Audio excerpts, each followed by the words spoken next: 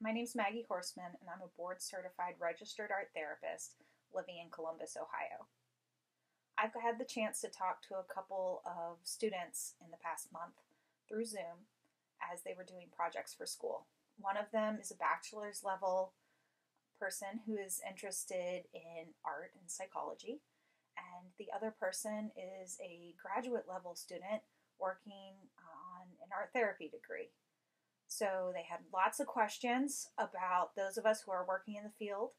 And one of the things that really inspired me, and I felt like I have to share this with you for a post, is that one of the things that I would recommend for students in counseling, social work, psychology, or art therapy is being in counseling while you're in graduate school. I was lucky enough that I'd done some counseling for myself before I got into school, and then I had started Jungian analysis about 6 months before my program started, and it was a godsend. Honestly, I don't think I would have gotten through my art therapy graduate program if it hadn't been for my analyst helping me along the way. They give you extra support, they are a mentor, and here's the other bit of it. When you're in graduate school, first of all, graduate school is hard. The schedule is crazy. You have a whole lot to do. A lot of times you don't have time to be working. You don't have enough money. You don't have enough time. You're exhausted. And on top of it, counseling and art therapy programs are transformative.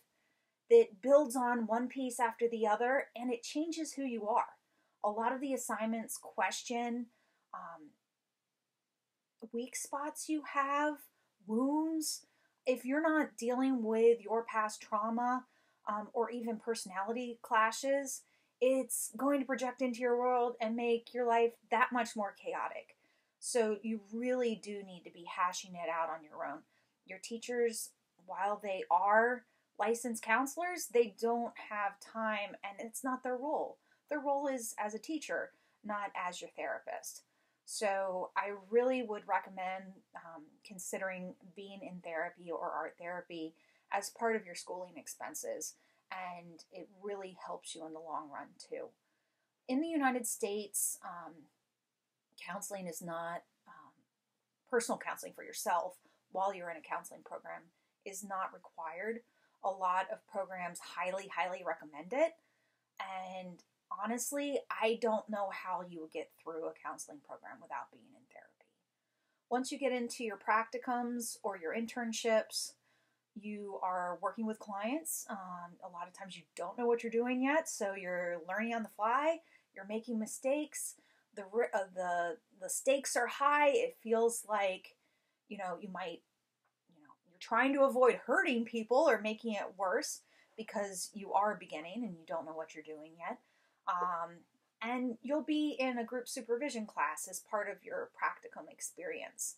However, that's with a bunch of other students, and they are also using that class as a way to integrate the theory that you've learned into what you're practicing, as well as just the ins and outs of how to run a therapy session, as well as what is art therapy and am I doing it right, and ... You know what I mean? So the problem with that is that because it's group supervision, there's a finite amount of time. And there's very little time to deal with countertransference. And countertransference is, in a therapy session, what comes up for the therapist that's triggered by the client. And that could be past stuff that you've had, relationship type things. It could also be that your clients are triggering your complexes, and then you're acting out of an unconscious, habitual way of acting or projecting something on your client that they aren't actually doing. And if you aren't in some type of therapy that's working on you with this countertransference, you're not going to see your blind spots. That's why they're blind spots, because you're blind to them. That seems obvious, right? And yet a lot of people who have become therapists haven't done therapy. Part of this, I think, is the stigma of counseling itself, which seems kind of like counterintuitive for somebody in a counseling program. But it's also because they there is the stigma of thinking that somebody that goes to counseling is ill, and that somebody who gets mental health treatment is somehow not a healthy person. And honestly, I think everybody should try some therapy, and it can be from a strength based approach. Just because you're getting by okay and you may not have any mental health diagnoses doesn't mean that therapy wouldn't help you. And therapy wouldn't make you a better person and make you more aware of what your blind spots are and make you better at social interactions and give you better relationships. There's all sorts of things that might be good enough that could definitely become better. So that's part of it too.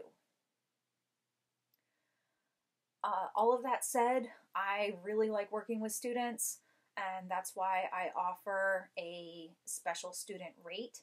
So if you're currently in an art therapy or a counseling program and you'd like to do some art therapy on your own, therapy can cost about as much as a car payment. You don't have to worry about if your insurance is going to approve it or not if you're paying for it for yourself.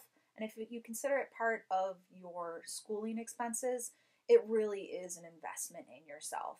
So if you're a student, contact me about my special student rates.